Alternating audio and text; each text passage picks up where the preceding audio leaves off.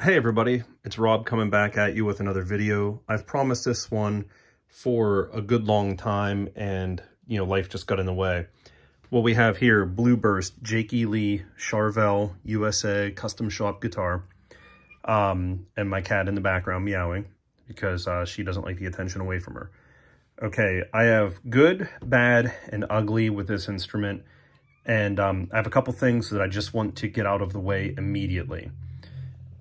There is a difference between the body material and the body shape on this in the lavender with white. This has a poplar body. The lavender with white has ash. On this, the middle and the neck are direct mounted. The bridge is ring mounted. You do not have the route for the pickguard as you do on the white with lavender. Now, I do want to check at my next string change. I promise to do this. I'll do a video too. On my white with lavender, I'll take the pickguard off and we can look inside and we can see how they routed it. Did they do, a typical swimming pool, or did they do slant, straight? But, so that's one of the immediate differences. The body material is different, okay? Now, because there's no pickguard on this, on the back, you have a cover plate for the electronics. The cover plate is the aluminum type that Jackson uses on their products and that Charvel uses. And it's high quality. It's recessed. I don't know why more manufacturers won't put that time into it.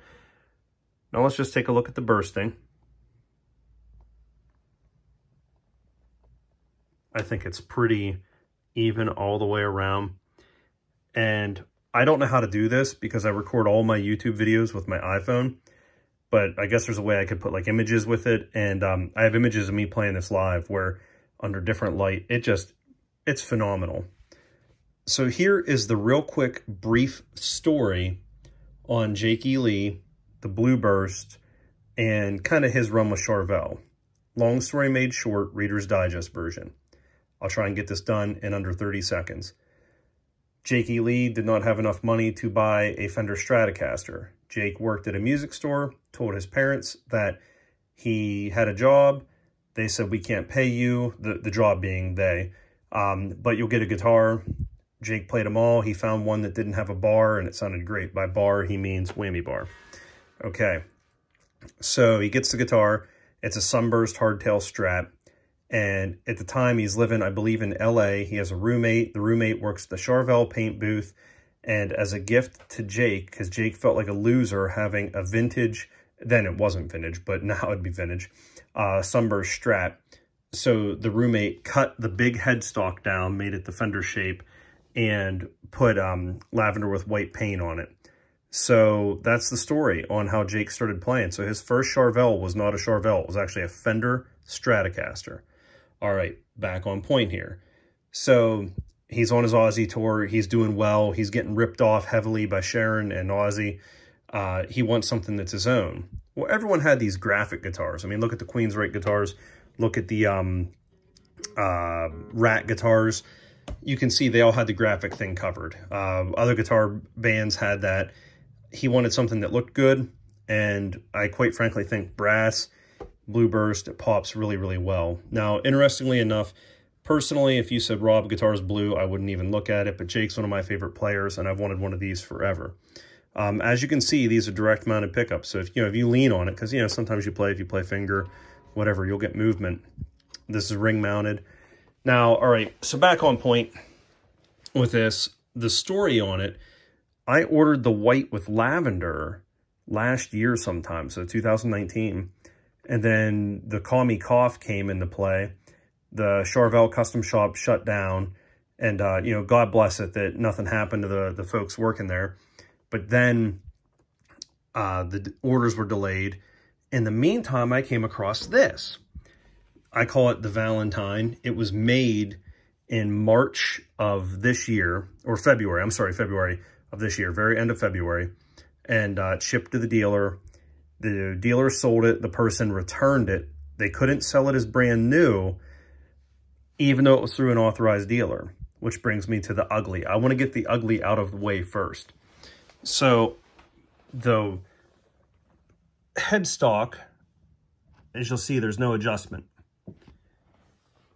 The truss rod adjustment is there. So you can either screw up your finish, take the neck off. Well, I take the neck off. It's a pain in the ass. So I get the guitar, and when I get it, it's all sorts of wrong. The setup sucks. Just everything sucks about it. And the dealer took like 3 weeks to ship it to me. I was just bummed out. I bought it at the very end of May. So that tells you all the longer this was on a shelf. It was made this year. It was sold. The manufacture date was end of February. It was sold to a store. The store sold it to a person. The person returned it. I bought it. I got a nice discount because it was not brand new. But the problem that I ran into was, even though it was an authorized dealer, and even though I'm the purchaser, since I'm not the original purchaser, you get no Charvel warranty. So this is a fair warning to anybody. If you're buying B stock, which this is what this would be considered, or a customer return, Charvel will tell you to go F yourself on a warranty claim. Okay, what warranty claim did I have? Remember that truss rod I pointed to right here? I played a show on the 4th of July, and I have a very heavy pick attack. I use a very heavy pick. This is one of my custom picks here. You can see it's very thick. Let's see if I can get that focus. And I don't know if I can do this while I'm holding the phone, but you know, my pick attack would be, you know, very aggressive, tight but aggressive. And some of that comes from some of the groups I play in, the tunings we play in. I use real thick strings. You got to hit them harder. I personally prefer 9s. I think that's a perfect gauge for sound and playability on most scales. But in some of the bands I cover in, I can't do that. But anyway, so I break a string, which is very, very rare. And it's the only way that I found this out. Thank goodness it actually happened. I'm playing the show. I break the string. Bang. It's an A string. And I was playing 9s in E flat. Well, when I restrung it, I did not mean to do this. It was just stupidity.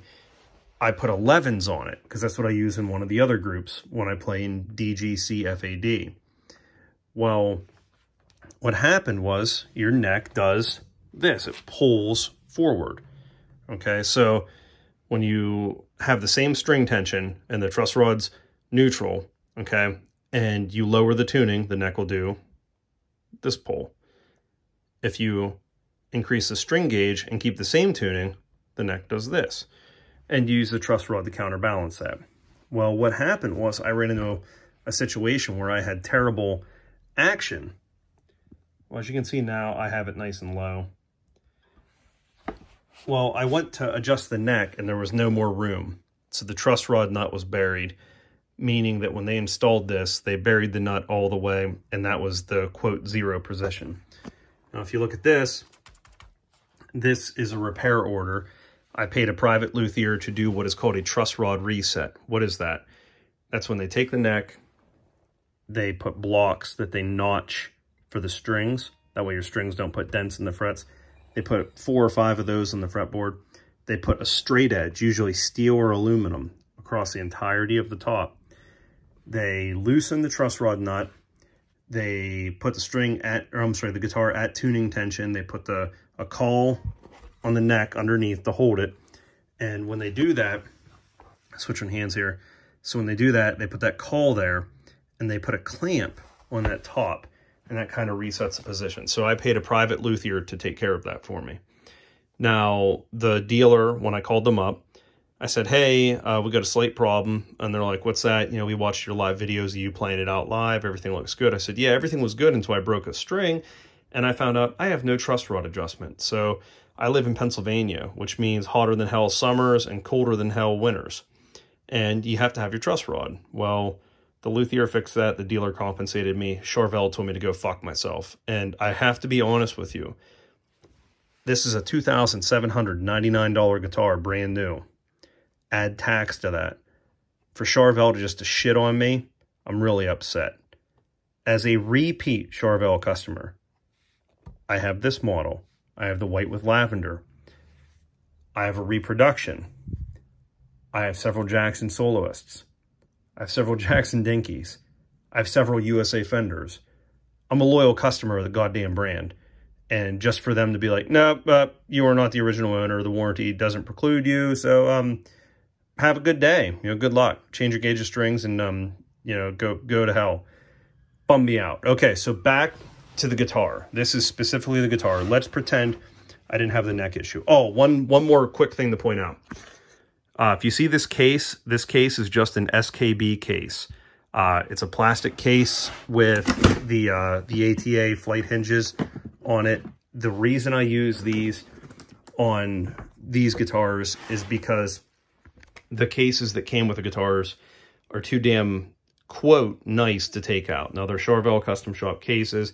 They're made out of real thin plywood. And then when you do that, the problem is, you know, you bust up the Tolex, you expose the wood, and they don't offer, in my opinion, as much protection as the polystyrene with the plastic. Plus, you know, have you ever loaded or unloaded at a bar when it's raining?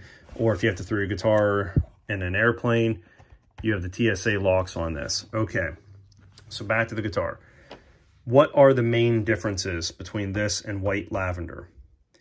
White lavender is called SoCal body. This is called a San Dimas body. The edges are not as round as you would see on the SoCal body. Now, the main difference per Charvel is that SoCal means pick guard, San Dimas means no pick guard. The jakeelee one is a special example because it has no pick guard, but it doesn't have the same San Dimas rounding.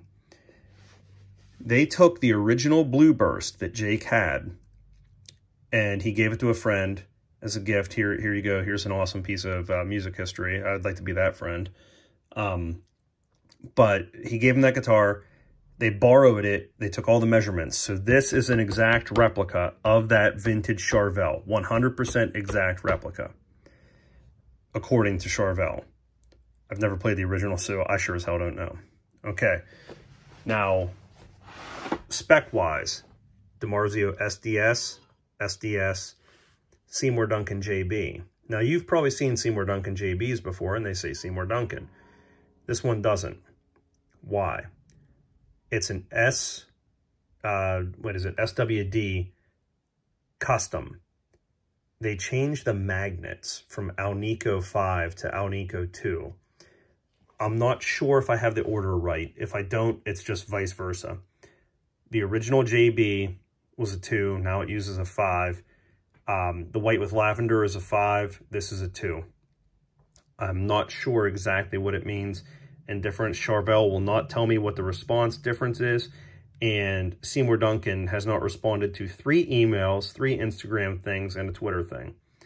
Now, mine are great. Let's just point this out. Put even pressure straight down on the strings. They don't line up. They don't use a trembucker on this. They use standard space. That doesn't mean anything. It's an aesthetic thing. Now, the bridge on this is solid brass. I love how it tarnished up real nice just from, you know, where my hand sits on it when I play. If you look at the ones Jake, the white with lavender that Jake is using, he's using this bridge, but with different color, different coating. Jake's guitar that he's currently using also has 22 frets and a tone knob on the white with lavender he's using live. So the white with lavender you get from Charvel actually isn't what Jake is using live right now, but this is about this guitar, not that guitar. 22 frets. Nut spacing, 1 5/8 inch, and it's a phenolic, I think I'm pronouncing that correctly, material nut. Now, I brought something up with me.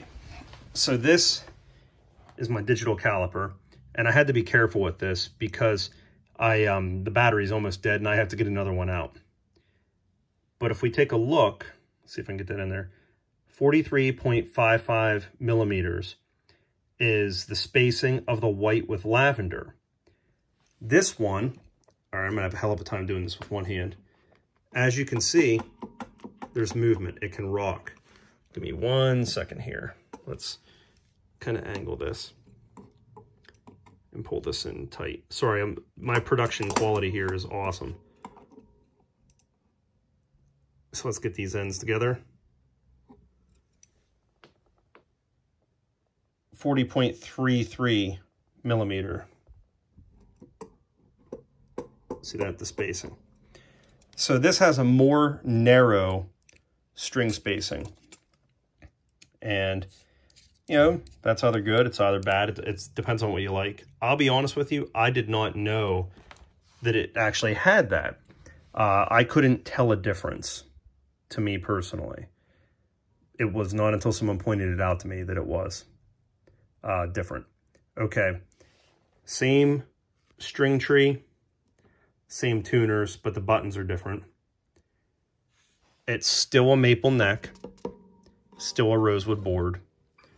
The frets are medium jumbo. Now there is a difference between this fret and the fret on the white with lavender. The white with lavender, according to Charvel, even though it's a medium jumbo, this is a medium jumbo 6130. The white with lavender is a medium jumbo that more resembles a Gibson. This is a 6130 in its true Dunlop form. Now, the guitar itself, here's the thing you have to think about with it. It has the same neck profile. I mean, I bet if I took, aside from the size difference, I mean, it's a speed neck. Look at that. You know, it's not fat at all. It's not a Strat neck. It plays great. It sounds great. It has the skunk stripe like you would expect. You know, it has the back plate with the plastic rubber plate underneath it. You know, everything's the way it's supposed to be on this. Now, a quick note, neither of my jakeelees have the thing on the back that says shit about the Fender trademark logo, headstock, blah, blah, blah. All right, but back to this. So playability-wise, they play the same. Is it worth it to get the more expensive one? My short answer is yes, and my long answer is yes and also no for both. Why is that? Jake's known for the Blue Burst, but he's mainly known for the white one, you know, with the lavender hue. I played this out. Nobody realizes it's a jakeelee model. They think that it's some sort of left-handed shit because I have this. And I'm thinking, why do you think this is left-handed, you idiot? My controls are up here, my input cable's here. Duh. You know, but they have, I don't know, maybe this Hendrix thing in their head. But the guitar, to me, the white with lavender is the true jakeelee. And quite frankly, if they made the white with lavender with 22 frets, I would have probably not bought this. Had the Charvel custom shop not closed down, I probably wouldn't have bought this. You know, I'm getting older and I want the shit that I like, so I bought it. The difference is the bridge is thicker, it's brass, the nut's different, the pickup's different, the cutout's different. The neck on this is more narrow. Both have a 25.5-inch scale length neck. I think that covers pretty much everything on it here. So let's just do a quick, and I really need to figure out a way to do some sort of sound recording with this shit because I really don't know what I'm doing. But here you go. And yeah, my fingerprints are all over it. I buy my guitars to play them. I'm not a hoarder. I don't buy stuff like that guy from the England place to inflate the price. You know, Essex or No Sex. I can't remember what you call him. But I buy my stuff to play it. So if I buy it, I play it out live. It's for real used. Almost turn the camera on you here. Let's flip this over to the back just so you can get a view of it.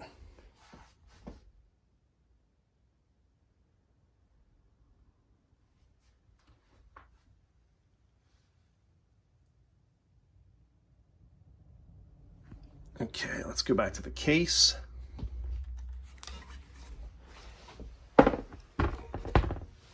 All right, so it cost me over 150 bucks to have the neck truss rod readjusted.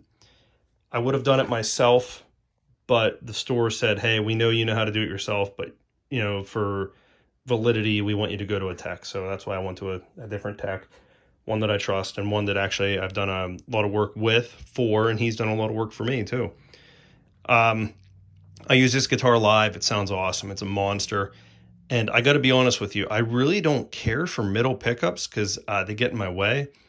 But the tonality that you get with these, it's just really unique. And that reverse slant, I think Jake was on to something, or is on to something. You get the bite from the bass strings. You get the girth of the treble strings. I think that if you can find one of these that is reasonably priced, you should buy it. I think that if it's between this and the white one, and you're paying full retail, the white one's the better buy. However, the difference is the pickup in this is upgraded, the bridge in this is upgraded. So, and you know, the body wood. But other than that, you know, it's essentially the same guitar. And what I would suggest is try them both out, see what you like. More narrow nut spacing on this. And that's really it. I mean, that's all there is to it. I should have put them both on a scale and told you what one's heavier than the other one. I think this one's actually heavier than the ash one. And then, you know, just play them and see what you like. But if you have a chance and the price is right, pick it up. All right, take care.